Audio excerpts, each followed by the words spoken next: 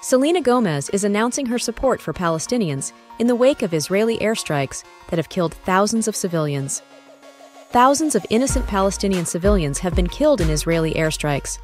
A large number of these victims are children. Palestinian civilians must be protected, period, said Rare Beauty in a statement.